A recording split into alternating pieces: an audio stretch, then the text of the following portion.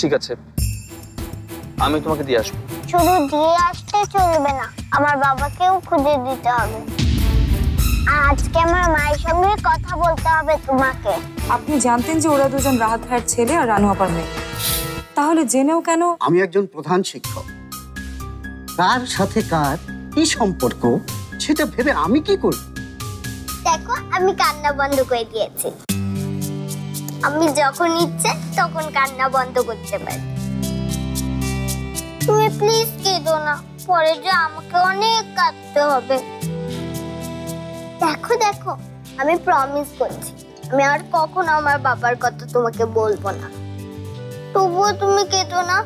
নিজেদের মধ্যে মান অভিমান হলে তখন অন্যকেই তো এগিয়ে আসতে হয় সমাধান করে দেওয়ার জন্য, মিলমিশ করিয়ে দেওয়ার জন্য। তবে অবশ্যই তার আগে জানতে হবে সমস্যাটা কি। তুই জানিস না কি হয়েছে? আমি কি করে জানবো? আমি তো সারাদিন অফিসের কাজেই ব্যস্ত ছিলাম। এভাবে তাকিয়ে আছিস কেন? দোষ কি আমি করেছি নাকি?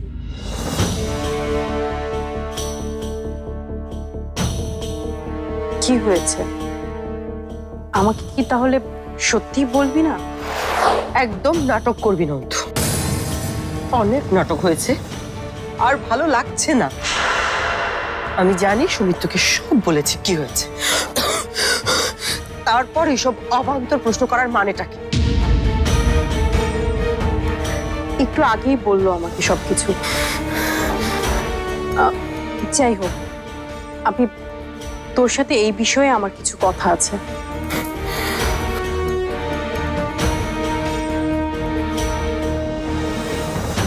তোর কথা আছে আমার সাথে? কি কথা?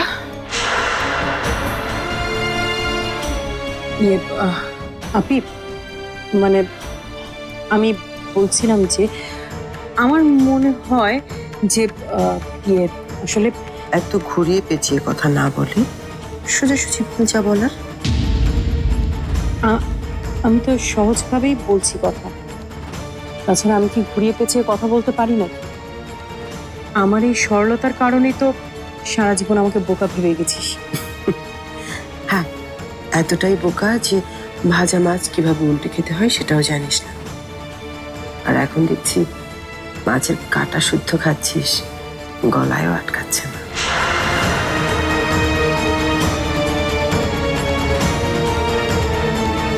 এসব তুই কি বলছিস সাপি? বেশি চালাকি না করে এখন আসল কথা বল। আমি বলছি আসলে দুলাভাই যদি কারোর সাথে প্রেম টেম করে থাকে তাহলে আমার মনে হয় তাকে ক্ষমা করে দেয়াই যায়। তাই বুঝি? তা কেন তোর এরকম মনে হয়? আমি কিন্তু দুলাভাইয়ের পক্ষ নিয়ে কিছু বলছি না, আমি তোর হয়েই বলছি। আচ্ছা, তো কি বলছিস? পুরুষ মানুষ তো, তাছাড়া বেশিরভাগ পুরুষ মানুষই এরকম ভুল দু একটা জীবনে করেই থাকে। ওরে বাবা, তুই পুরুষ মানুষের প্রতিনিধিত্ব করছিস কবে থেকে অন্তু? না না, আমি এমন কিছুই করছি না। আমি আসলে বলতে চাইছিলাম যেটা, সেটা হলো দুলাভাই তো আসলে পার্সোনাল লাইফে তেমন একটা সুখী না। ও যে সুখী না এটা তোকে কে বলেছে? না, তুই এসব কি বলছিস? আমাকে কেন বলবে? আমার মনে হয়েছে তাই বললাম আর কি। কেন কেন তোর এরকম মনে হয়েছে? কেন মনে হয়েছে সেটা তো আর আমি বলতে পারবো না, তবে আমার মনে হয়েছে এই যেমন ধর তোদের কোনো বাচ্চা কাচ্চা হয়নি বিগত 9-10 বছরে, এটা কি কিছু মিন করে না?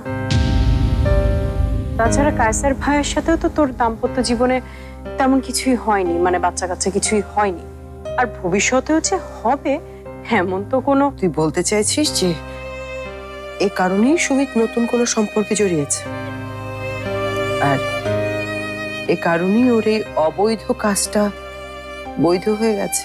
আমার মনে হয় এসব ক্ষেত্রে বৈধ অবৈধ বিষয়গুলো একদমই আপেক্ষিক। বাহ বাহ অন্তু, বাহ, অনেক কিছু শিখে গেছিস তুই।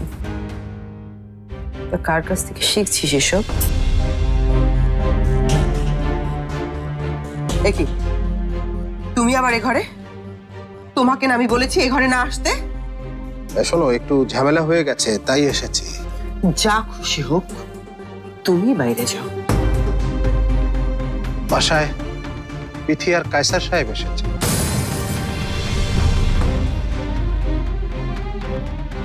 কায়সার? ওরা এখানে কি করছে?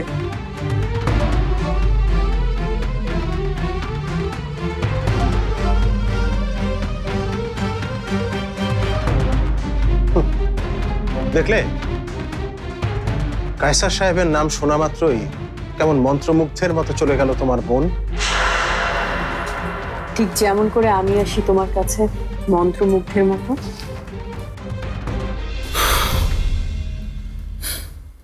তোমার বোনকে বোঝাতে পারলে কিছু কাজ হলো কোনো? কাজ হবার আগেই তো তুমি এসে খবর দিলে। আর কাজ না হলে অসুবিধা কি? একদিন না একদিন আমাদের এই পরিস্থিতির মুখোমুখি হতেই হতো। সেটা না হয় একটু আগেই হলো। তাছাড়া এইসব ব্যাপার কি বেশি দিন গোপন থাকে নাকি? তাই এটাকে অভিশাপ না ভেবে আশীর্বাদ ভাবাটাই ভালো। মানে? এখন থাকে সব কথা। আমি ভাবছি বিথিরা কেন এখন এই বাড়িতে এসেছে? ওই যে বললাম, একটা বড় ঝড় আসতে যাচ্ছে। বড় ঝড় হাওয়া মাত্র বইতে শুরু করেছে আর কি। কদিন পরেই শুরু হবে সে ঝড়। কে জানে, আজই হয়তো শুরু হয়ে যাবে সে ঝড়। আর কোন ঝড়, কিসের ঝড়, তুমি কি বলছো এইসব?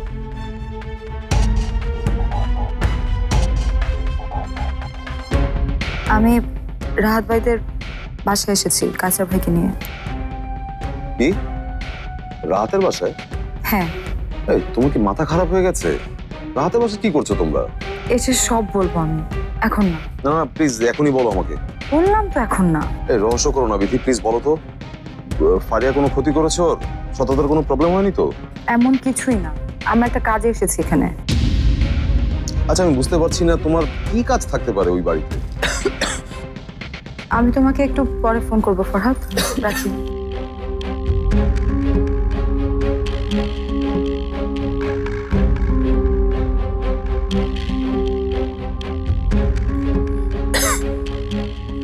তোমরা এখানে?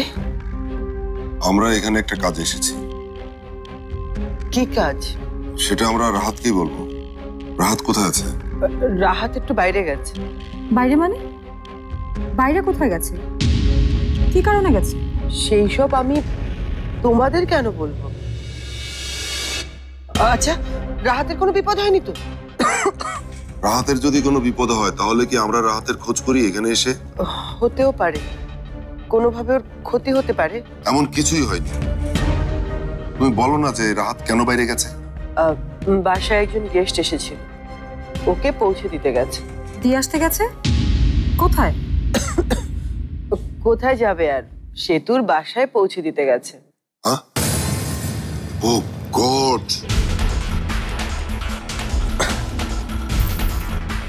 কি হলো? তোমরা কিছু বলছো না কেন আমাকে?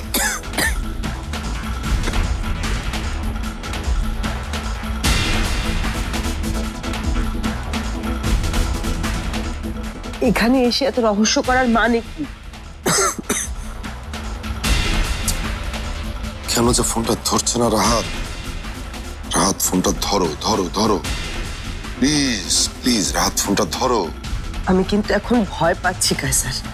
আমার ভাইটার আবার কিছু হলো নাকি?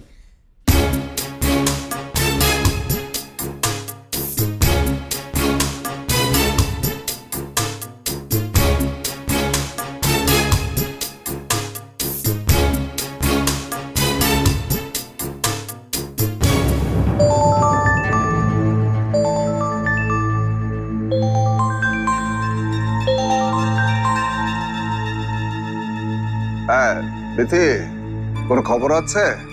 সততা বাসায় গেছে? ওই না তো, তোরা খুঁজে বের করতে পারিসনি এখনো? রানু আপা কি তোমার আশেপাশে আছে নাকি নেই? হ্যাঁ আচ্ছা আচ্ছা। রানু আপাকে এখনই উপরে যেতে বলো, ওর রুমে। কেন রে? কারণ আমাদের বাড়িতে রাহাত ভাই আসতে পারে। কি বলছিস তুই? ও কি করবে এখানে এসে? বাবা প্লিজ, রানু আপা তোমার কথা সব শুনতে পাচ্ছে। আমি বাড়িতে এসে তোমাকে সবকিছু বুঝিয়ে বলবো। তুমি প্লিজ রানু আপাকে উপরে রুমে পাঠাও। রাহাত ভাই আসলে যেন দুজনের কোনোভাবে দেখা না হয়। যে কোনো সময় চলে আসবে ও, জলদি করো। কিন্তু সততা কোথায়? ও কখন আসবে? রাহাত ভাইয়ের সাথে আছে সততা। রাহাত ভাই ওকে বাড়িতে নিয়ে আসবে। কি? ওর সাথে সততা কেন? বাবা প্লিজ, রানু আপাকে আগে পাঠাও ঘরে। এখন আর আমি কথা বলতে পারছি না, রাখছি।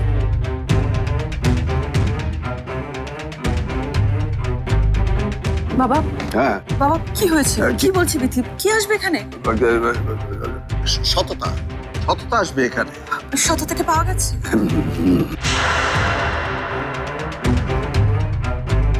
কিন্তু বাবা এটা তো ভালো খবর। এই খবরটা শুনে তোমাকে এত টেন্স কেন লাগবে তখন? আরে নাতনির চিন্তাই তো আমার এই অবস্থা হয়েছে। আবার টেনশন নেই, নাতনিকে পাওয়া গেছে। এবার তুই যা, তুই উপরে যা। উপরে গিয়ে তুই তোর কাজ শুরু কর, যা। না না, আমি এখানেই আছি, পরে কাজ করব।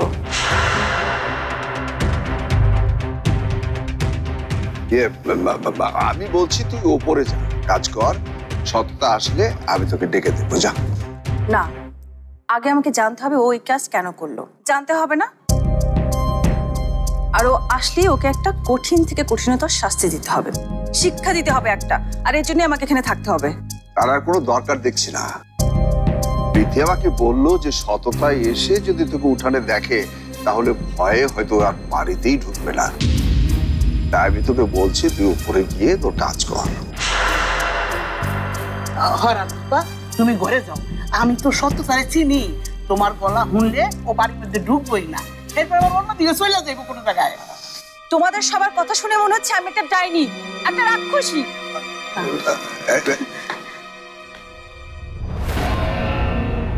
বড় আপা, রানু আপার হাত থেকে ওরে কেমনে বাঁচাইলেন?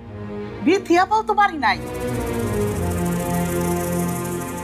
আমি ভাবছি সততার সাথে রাহাতের দেখা হলো কি করে, রাহাতই বা কিভাবে এই বাড়িতে আসার সাহস পাচ্ছে।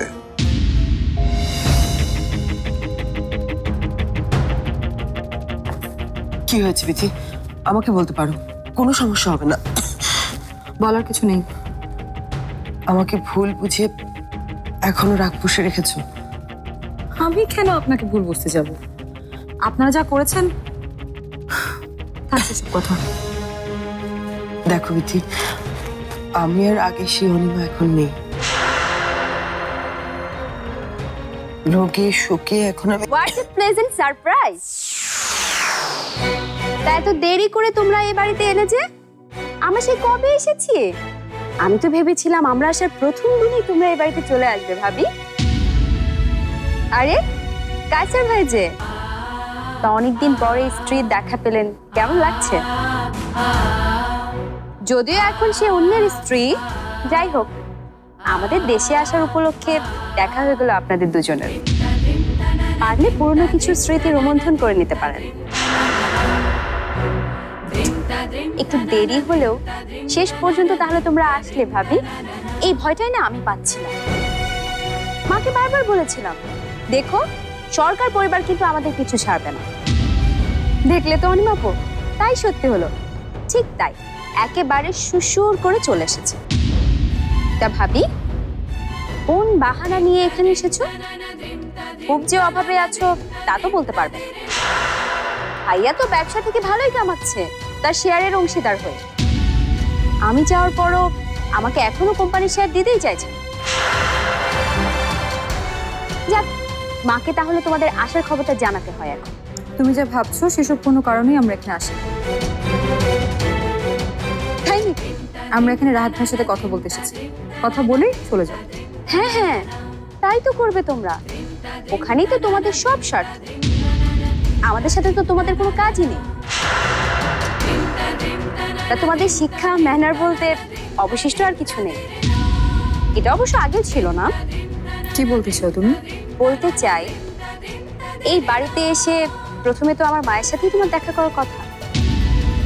সে যে তোমার শাশুড়ি মা হয় সেটা ভুলে গেছো না? যে মানুষটা তার ছেলেকে জন্ম দিয়েছে, কষ্ট করে বড় করেছে, তাকে তো তুমি নিজের দখলে করে রেখে দিয়েছো। দখল শব্দটা না ঠিক আমাদের সাথে যায় না, সেটা করতে তুমি সিদ্ধহস্ত। আর শাশুড়ি হিসেবে ওনার যতটুকু সম্মান পাওয়ার উনি সেটা সবসময় পাবেন। যাই, আমার এখন তোমাদের সাথে আর কোনো কাজ নেই। আমাদের কারোর সাথেই তোমাদের কোনো কাজ থাকতে পারে না, কখনোই পারে না। কাজ তো সব তোমাদের রাহাতের সাথে। আর তোমরা ওকে কি বলবে সেটাও আমি জানি। তুমি জানো না? তো কি জানো? আমি জানি আপনারা রাহাতকে বলতে এসেছেন 10টা বছর তো পার হয়ে গেছে, দয়া করে যেন রানুকে সে ঘরে তুলে নেয়। এজন্যই তো বোধহয় বোনের বিয়েটাও আর দাওনি, তাই না ভাবি? আমি তো ভেবেছিলাম যে দেশের বাইরে গেলে মানুষের বুদ্ধিশুদ্ধি একটু বাড়ে। তুমি তো দেখছি বুদ্ধিশুদ্ধি আরো কমিয়ে এসেছে ফারিয়া। বুদ্ধি কম হলে ষড়যন্ত্র, চক্রান্ত এসব কিভাবে করবে? ব্যাপারটা খুবই খারাপ হলো, তাই না কাছে ভাই? তাহলে কেন এসেছো তোমরা? আমাদের কাজটা যেহেতু রাহাতের সাথে, আমরা তাকেই বলবো যে এখানে কেন এসেছি। রাহাতকে যা বলার সেটা আমাকে বলতে হবে। বলো তোমরা কি চাও বিথি?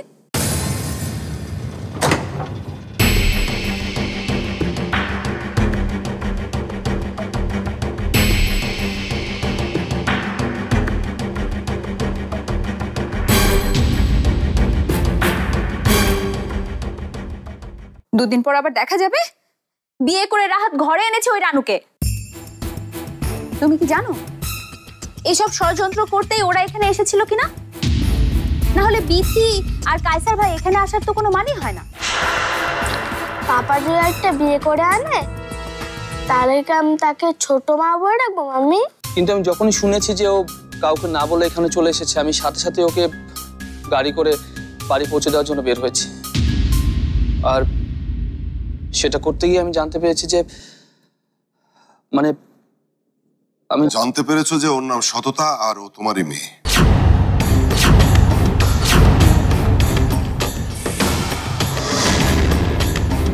আমি জানতে পেরেছি যে ও রানুর মেয়ে। হাজবেন্ড ওয়াইফের মধ্যে কিছু গোপন থাকা তো উচিত না। উচিত মা, উচিত। প্রত্যেকটা মানুষের জীবনে এমন কিছু কথা থাকে যা কিনা একান্ত নিজের, সেটা তার নিজের বাইরে আর কারোর জানা দরকার নেই।